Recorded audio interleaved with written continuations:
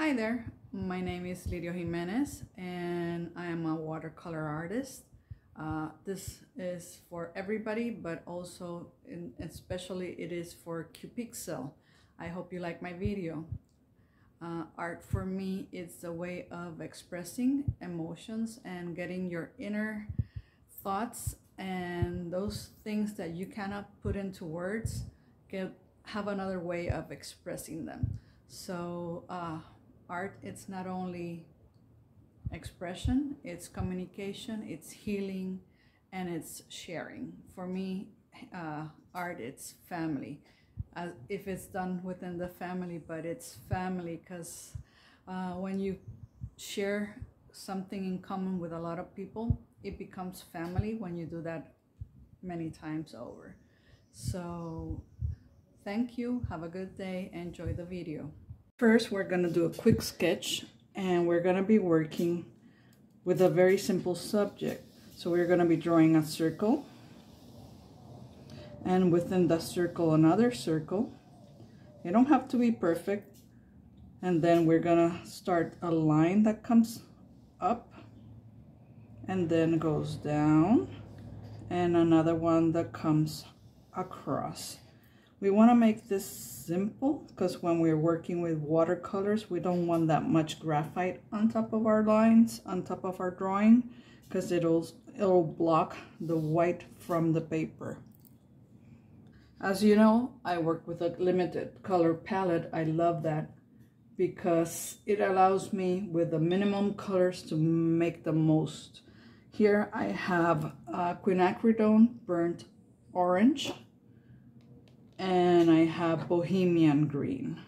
So I have two complementary colors which are going to allow me to do the maximum range of colors with the minimum hues. The first step will be to do a very light wash.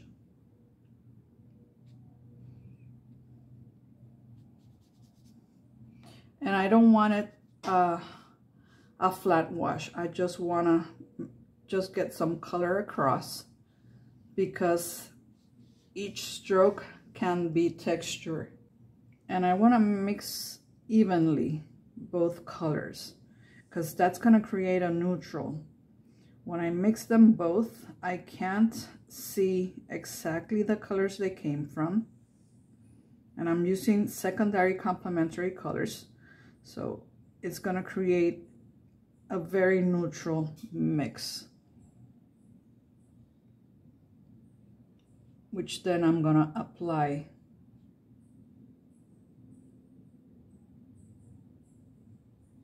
on the outside of the eye.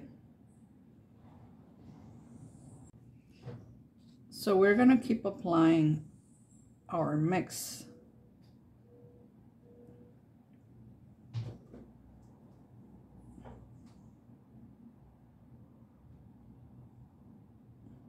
We are going to allow some areas without color to see the other color underneath.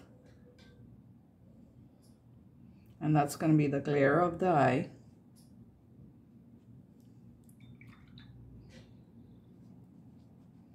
We can use our colors individually, as I said before, just straight up.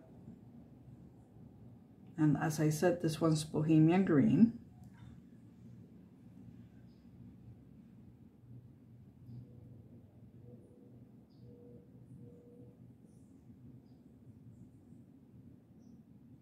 We're going to be applying paint on the top of the iris of the eye.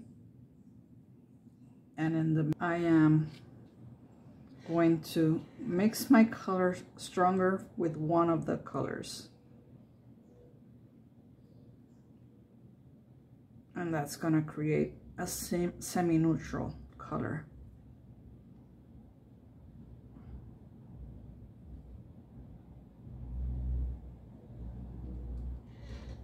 And we're going to keep applying it above the eye where it's darkest, because our eyelid folds just above the eye, and it creates kind of a darker tone on our skin. And then under the eye, we also have a little bit of a darker tone.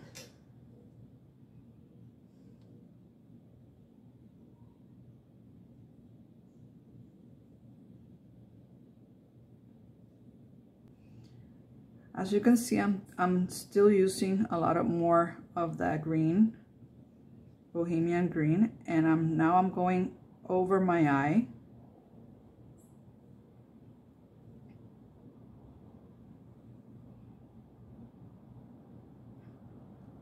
And I'm doing uneven strokes because I want inside that eye, I want texture.